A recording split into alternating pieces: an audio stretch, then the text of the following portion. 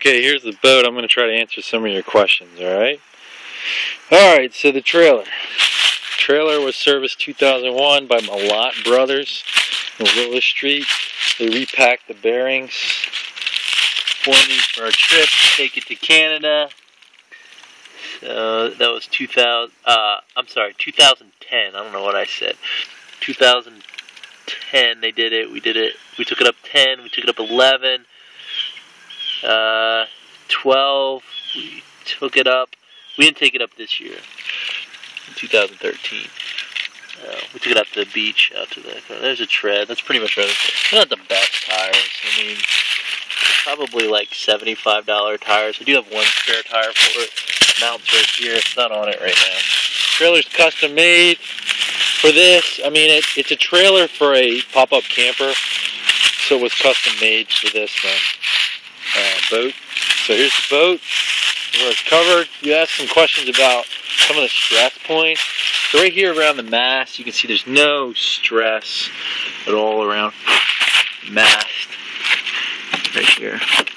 The boat's got good color to it because it was stored mainly inside on at a lake. So for this age boat, it's got great color. Up here, the ones down in Florida don't have that kind of color. This would, little dirt would come right off. Anyway, it says right around this, it looks really good. I mean, the plastic isn't bending or stressed in any way. That's the mast. Out here on the arms, there you can see the front of that arm. Maybe I can flip up in the back. They both look good too. I don't see any like stress fractures or wrinkles on any of that. That's up behind the back. There, a little piece of something. There you go. Looks good. Around there. The hull, I mean, you're gonna get like scuffs and scratches. You could buff out yourself if you want. Make it pretty smooth. That's a pretty big one. But you know, like stuff like that. Plastic boat, right? So they look, that's reminiscent of all of them without me taking off the tarp here. I'm gonna leave it at that. These guys, where the arms attached, that all looks good too. Now, one of the problems I have had with the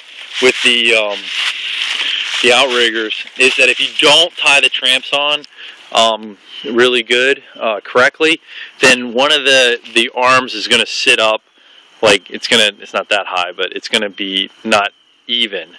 So when you go to tie the tramps on, you have to tie them correctly, or the outriggers, the outrig pontoons won't be adjusted right. So that's what I would say.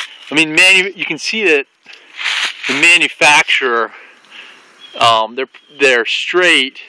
They seem to take one of them seems to take.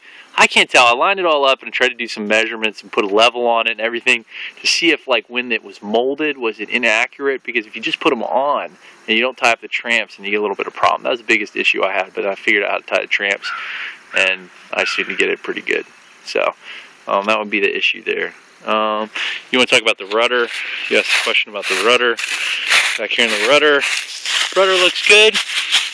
I have some new wires and everything to put on that I'm going to put on the spring.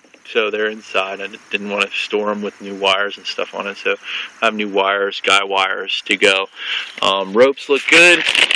You can see a nice white rope there. That looks good. And here's the rudder. I mean, the worst part of rudder is always going to be what gets done underneath. I don't know if that shows up or not.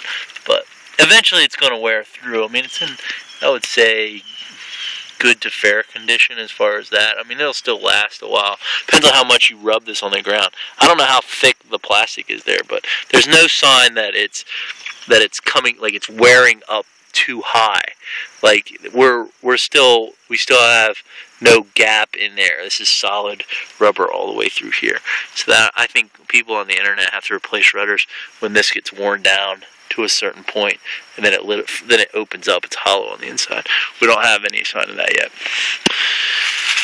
All right, I think that answered most of the questions you asked. The hitch ball size is a smaller 2. It's the smaller of the 2 hitch size. What was it? 2 and 1 and 7/8 there. 1 7/8 ball.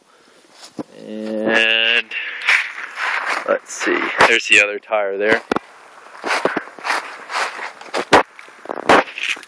And the mast is aluminum. Alright. Okay, hope I answered your questions.